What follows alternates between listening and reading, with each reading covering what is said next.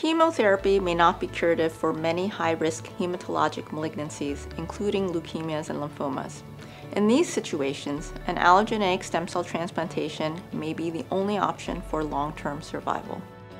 This process uses someone else's bone marrow or stem cells to replace one's own. In order to undergo transplant, one must find a suitable donor. The preferred donor is a matched sibling.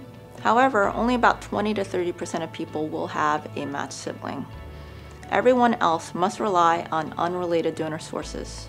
A fraction of people will be able to find a matched unrelated donor. However, there are many who will require an unmatched stem cell source. Ability to find a donor used to be a reason why some people were unable to undergo this therapy. However, advances over the years in cell therapy science, transplant experience, and supportive care have allowed successful use of unmatched alternative donor sources. These alternative sources include mismatched unrelated donors, half-matched donors, this is often a first-degree relative, and umbilical cord blood. Here at Loyola, we have expertise in all three types of alternative donor transplants. This allows us to provide this life-saving treatment to any eligible patient. Please contact us to discuss your options.